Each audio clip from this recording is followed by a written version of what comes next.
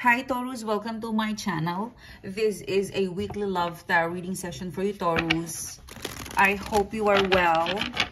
I hope you're fine and safe and doing good. This reading for today is for the Taurus friends out there. What can I get for Taurus, please? What is the love message for you, okay? What is the weekly love message that is meant for you to know and ready for you to know? This is a weekly reading for you for the month of August 2021. This is applicable for singles, couples in a relationship, dating, or getting to know. This is for the sign of Taurus, and your card is all over. So in today's reading, all right, we will quickly look at the recent past. We'll pick up the blockages, the delay, and then we will be moving along with the current energies. And then we will be looking at the immediate future, predictive outcome and advice. And depending on the message for today, I will let you know. You're nervous. What's wrong, Taurus? Are you nervous? Depending on the message for today, I will let you know if there's a need to extend the reading. But as you can see, as I shuffle the card, it's just, you know, jumping in and out. Are you nervous? This is for Taurus. What's the message for Taurus, please? What can I get for Taurus? Weekly love message for Taurus. Weekly love message for Taurus. Month of August. Weekly energy for the month of August 2021. Okay. I will put in here to clarify. So, I'm not reading reversals. I'm closing. Normally, before and after new moon, I try not to read reversals with cards that is not a rider weight. So I am putting the cards in upright position. All right, okay, let's start your reading. Let's get your overall energy for today, Taurus. One card. Six of Swords. You're moving on, you're tiptoeing, you know, you're slowly deciding, am I ready? You know, like in here, you're slowly jumping from one finger to another. It could be, I see you, you're looking into sending a message, replying, calling, following up, but you are slowly doing something. And it's about moving on. You don't want to make a mistake, because if you make, look at that. If you make a mistake, there's three sharp crystal in here and it's green.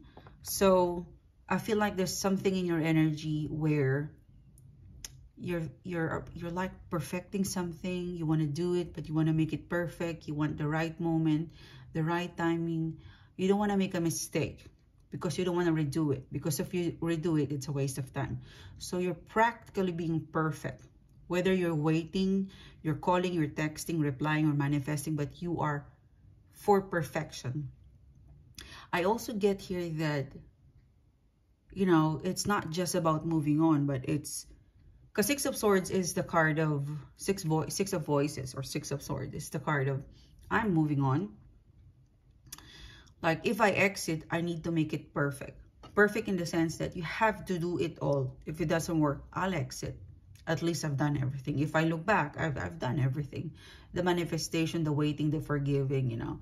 You are practical and sentimental as well. Like, there's the person, the situation has value to you. Huge value. So you're not just walking away because of impulsive. It's, you're tiptoeing, you know. And you're even saying goodbye. Like, you're closing off the chapter of your life properly. Okay, so that's the overall vibe. Let's look at the specific details in here. In the recent past, you've got the Eight of Wands, the Ace of Wands, and the Eight of Swords. You're onto something, you know, the connection, the relationship, the situation in the recent past. It's like all out, like something is moving. Something has taken into turn in the past. Ace of Wands, that it could be you met someone new, or you're dating, you're connecting with someone in the past and it feels brand new. But whatever this is, Eight of Wands, Ace of Wands, this is action-packed. It's passionate, it's moving. Now, yes, you do have passion towards this person and interest. And I'm also getting like vice versa. There's a lot of excitement when you connect to this person, when they reply to you, when you respond, there's a lot of excitement that you feel towards each other. Okay, whether you're dating or getting to know, seem to be excitement, Mr. Excitement. However, you've got the Eight of Swords. This is the block.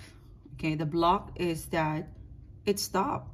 So you are in a passionate, progressive, moving. You know, it's moving. There's an update. However, it stopped. Okay, interest based for some of you. It went to a halt. It stopped. It got stuck for some of you. So the situation in the past is something was moving so quickly, so passionately, but it was interrupted. It got stuck. And in the overall energy right now, Taurus, is you've got the Six of Swords. Like, you've somehow consulted your mind over your heart that before I walk away, I want to make sure something. So in here, it seems to be you're giving it a second look, a second chance. But if it doesn't work, you're carefree, like you're gonna walk away. I mean, there's no reason to say, yeah. So observing, waiting, looking, and practically, like I'm getting a lot of, you're very precise and perfect. Like, this should be the reason should be strong. If I'm going to come back or I'm going to exit, the reason should be valid and strong and solid. Okay, so you're ready to walk away, but it should be, it should not come from impulses. It should come from a solid understanding.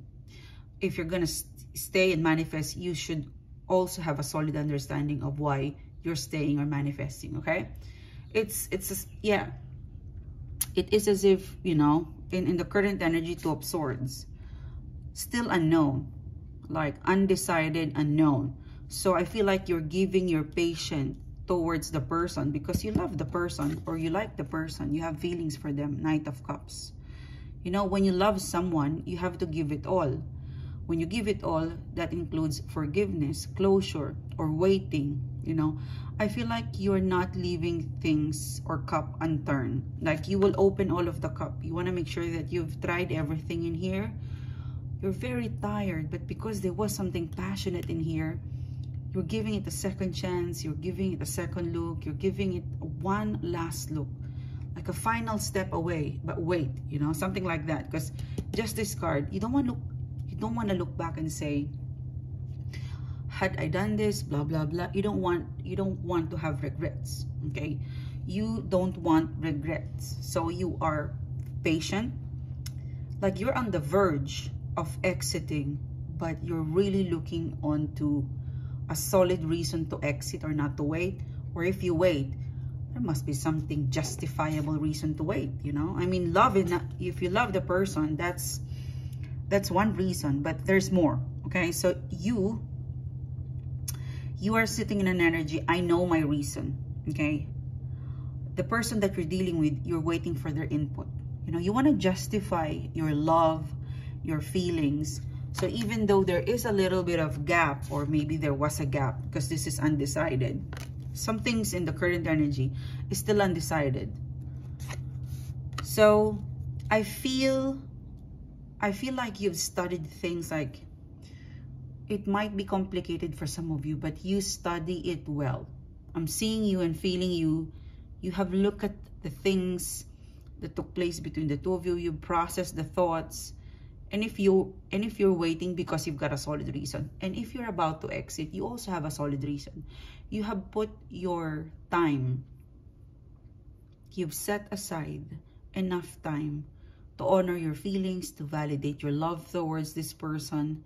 And if it doesn't work, I don't see you being desperate. I see you completely giving up as equal to your person, you know? So that's it. That's brave. And you have the courage to do that, you know. Strong-headed, but not desperate, okay? So, in the current energy, I mean, Two of Swords, like, in the name of love, I shall give you time to think. In the name of love, I shall allocate time to wait, you know. Justice card, Knight of Cups, you know, this is like, when you love someone, you've got to be patient. But, you know, there's a limit in the patient, in the waiting, in the forgiving. You know, Two of Swords. You cannot always, you know, bend forward to make it happen. Like, you can't always be as kind, as understanding, as flexible as you are. You've got to have some rule and limitation. And I think you are aware of that. Let's see the Justice card in the current energy, because I feel like there's love, there's feeling. The connecting energy between you and your person is there is love and there's still feelings. And that's the reason why you and your person could not get over each other, because there's love and there's feeling, and it's strong. Passion and love. And also, Eight of Swords, there's something, if you look at your cards, this is passionate, and in the current energy, love is, you know, love is still alive. But there is this gap. You know, Eight of Swords is something black out. Something that happened between you and your person that it blacked out, like it went to zero. The love, the feelings, the passion that you have with one another, it was 100%. And then it turned black out. It went to zero. That is why you're trying to revive it. You know, like you're trying to get up, like to put it back in its right frequency, you know. And it's hard because the blackout, it didn't turn like the blackout, the gap between you and your person. It's not, you know, 100, it dropped to 60. It dropped from 100, it dropped to 0. So that gap is huge for you to cover up and your person to work things out, you know, over time. So this is where you're, because of the gap, you've lost something, you know, like this, like a black hole. There's a gap between you and your person that it's so hard to, you cannot replay it anymore. Whatever took place in the blackout, like you break up, whatever took place between now and your breakup, between in the middle of you and a relationship, and then you break up, and then the now, that's something that you cannot replace. That is a gap that cannot be fixed. It can only be replaced by new memories, okay? And this is what you are, you're working on, is that I cannot continue because of the blackout, but we can start all over again, okay? I think you're wanting to hear that from your person. And you want to feel and hear their solidness. Because, you know, Five of Cups in the immediate future, you don't want to be alone. The Star card, you know, losing your person will make you sad.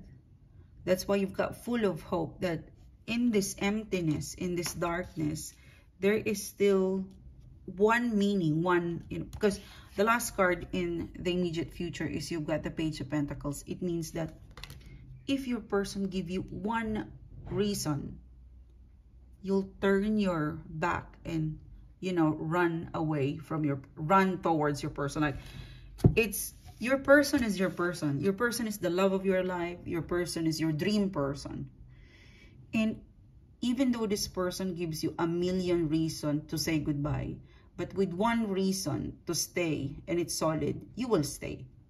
Okay, so you've got your limits, but you also have this one specific, you know, you've defined that if my person says this, like you kind of ask for a sign.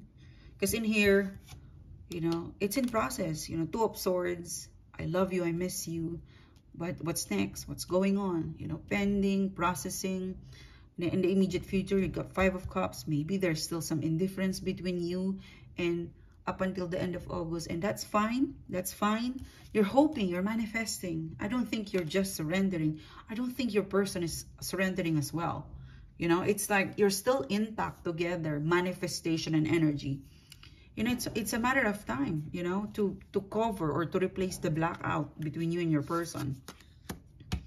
Yeah, you and your person is working on rebuilding the emotional inactivity.